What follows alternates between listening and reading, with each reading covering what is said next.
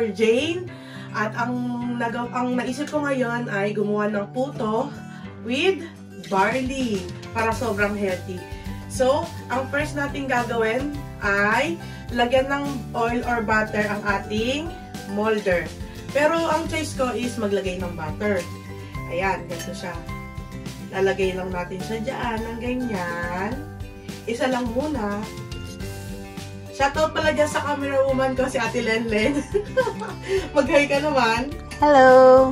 Yun, hello. Ayan, then, ang gagawin na natin ay magagawa na tayo ng ating puto mix. Ang ginawa ko, bumili na lang ako ng puto mixture. Sa isang box is may dalaw siyang sachet, 200 grams each. So, 400 grams siya. And then, ang i-add ko ay dalawang sachet din ng barley. Ang isang sachet ng barley ay may 3 grams siya. So, bali, add tayo ng 6 grams sa 400 grams na puto mixture. Ayan, ikakat ko na siya. Ayan, kita mo sa camera? Camera woman? Yes. Ayan, imimiksa natin siya dito sa bowl.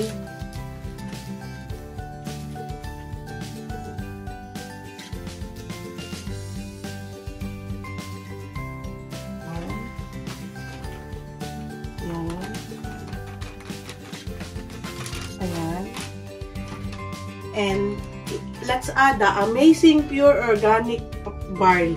Okay? Add natin siya. Yan. Para mas pina-healthy.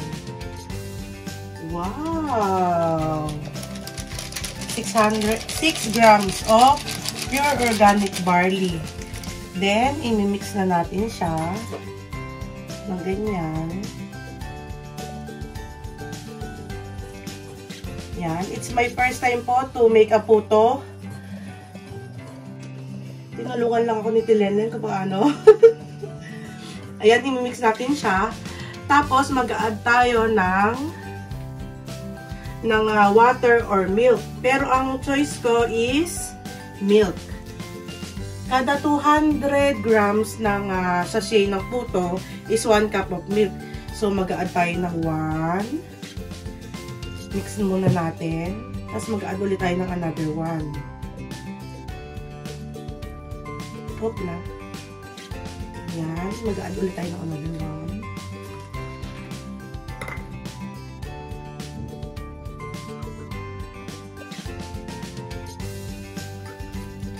Hopla. Yan. Mag-add tayo. So, 2 cups of milk. Dahan-dahan lang muna natin siyang aanuhin. Yan. Tama ba yung ginagawa ko, Tilen? Yes. Yan.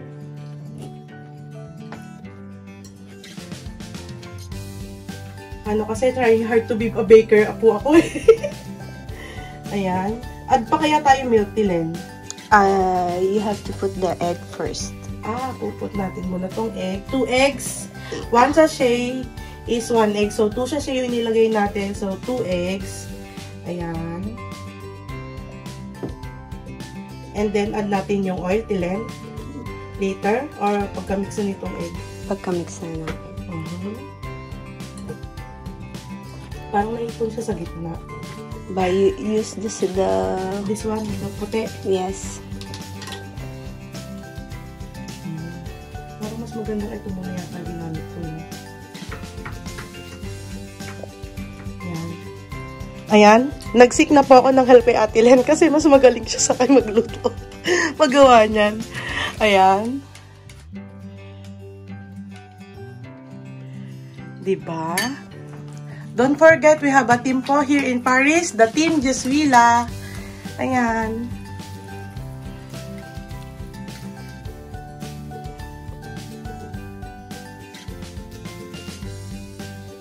Okay na po. Thank you, Ate Len, sa pag-mix.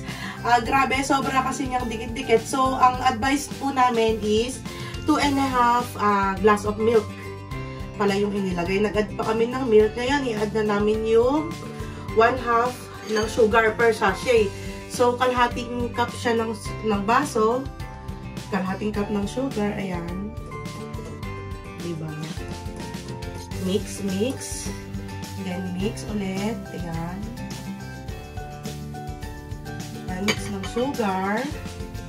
And, susunod, after 30 seconds of mixing, ayan, mixing, 30 seconds. Until the sugar will dissolve. Yun. Parang hanggang sa maano yung sugar. Ayan.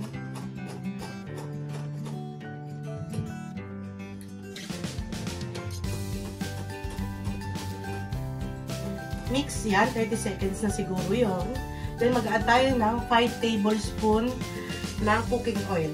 Per sachet is 5 tablespoon. So, 10 tablespoon po ito kasi dalawang sachet ang inilagay natin. Ayan.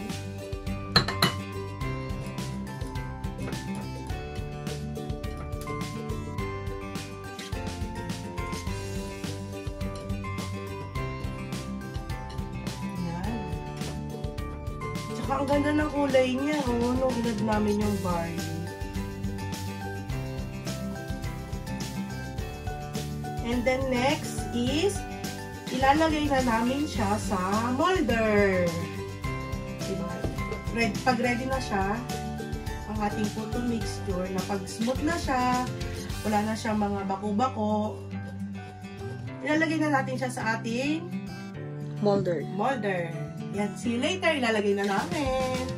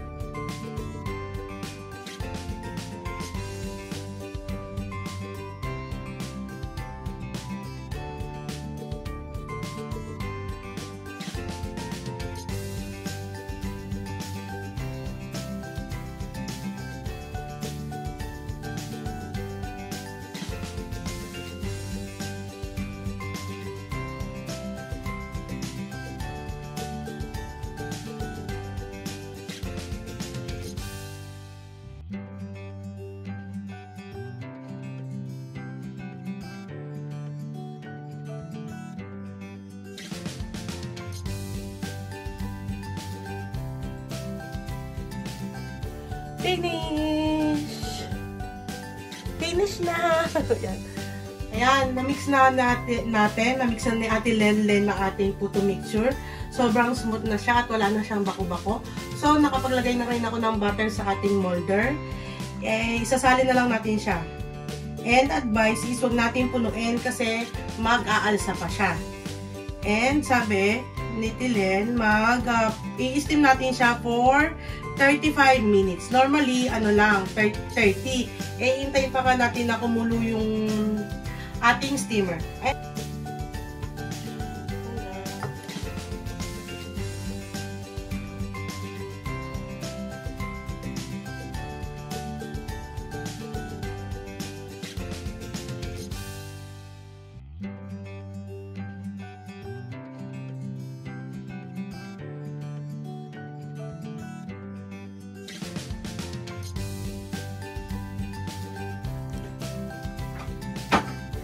Yan, ang ating PUTO mixture ay nasa molder na at ready na siya i-steam.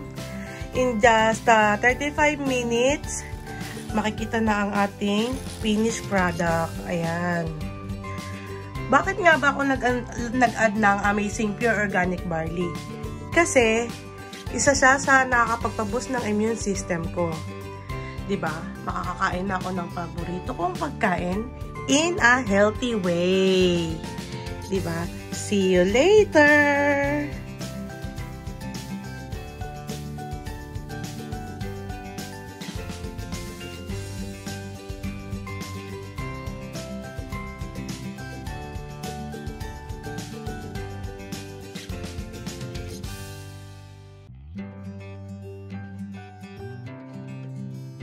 Ayan, 30 minutes na po. Doon pa lang siya nag-i-start mag-steam. Kaya 35 minutes yung advice namin. waiting na yung masarap na cheese. Dalawang dodoblehin ko yung lagay ng cheese para mas masarap.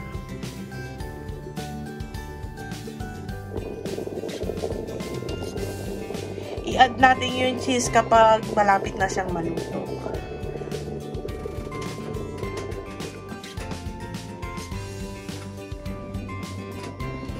Yan, add natin na siya.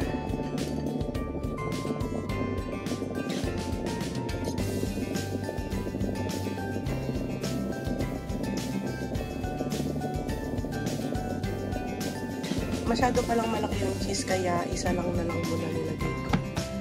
And ito na yung kanina. Wala, nagme-melt na siya. This is my finished product. Ayan sila. Sobrang sobrang nag-melt lang nung cheese. Dapat pala talaga Eden cheese. Kaso kasi dun sa binilhan ko, wala siyang Eden cheese. Pero sobrang sarap niya. Natikman ko na yung mga first batch. Yung unang first batch. Nakadalawang puto na agad ako. Pure organic barley. Puto na may pure organic barley. Wala. Ayan, medyo madilim na kasi paalis na kami. Titikman na ni Tilenlen yung ginawa namin kasi ako lahat sa akin masarap. Yan, anong lasa? Yung Lasang barley. Masarap. Wow. Yummy na. Healthy pa. Papataste ko rin sa iba kong friends. Kaya aalis na ako. Papalasa ko na sa kanila. Bye-bye! See you on the next vlog. Anong luluto natin next? Macarons? Macarons? Macarons or Biko or with barley. Bye-bye!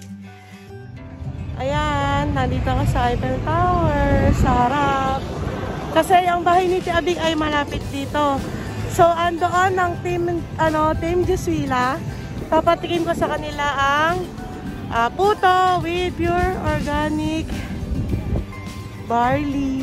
Ayan. See you later. Papataste ko sa kanila kung gaano kasarap. Masarap na, healthy pa. Bye-bye!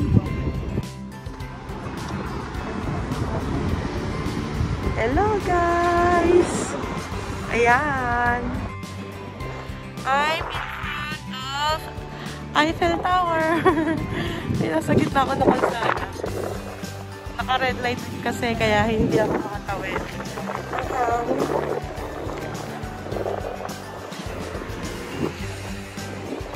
Ayan, ito na sila yung magte-taste sa aking puto with amazing pure organic barley. Ate G. Ayoko na maraming cheese. Ako, I like cheese. It's my favorite cheese. Yung small lang. Para makaulit ako. Aba, tabuch. Na, hindi masarap. Ate Shay, anong masasabi? Yung totoo, di ba sarap?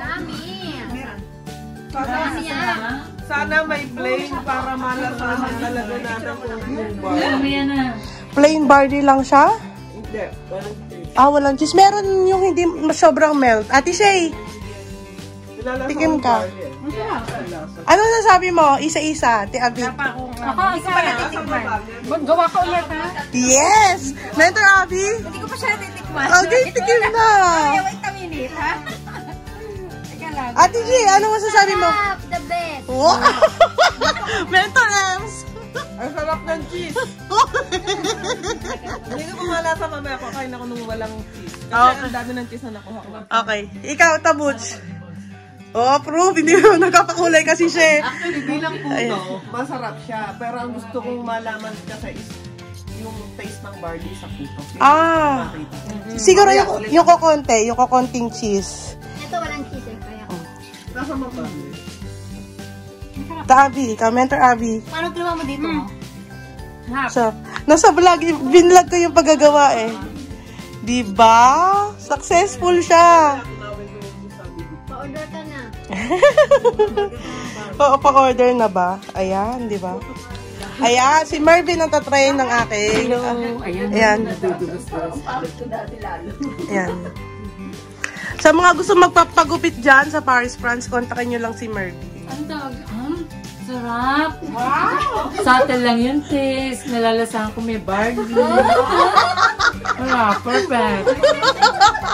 Hindi siya matamis. Very, traditional puto po. Ang sarap. Wow! Pepsi! Ganon. Si Mentor Shane naman ng titikim. Wala nang kakasya. Yun lang pinakamalaki. Parang natin makaupos ang tatlo para malasahan ko. Go! Go! May masarap siya. Diba? Oh, you know, diba? I'm happy that you like my puto with amazing pure organic barley.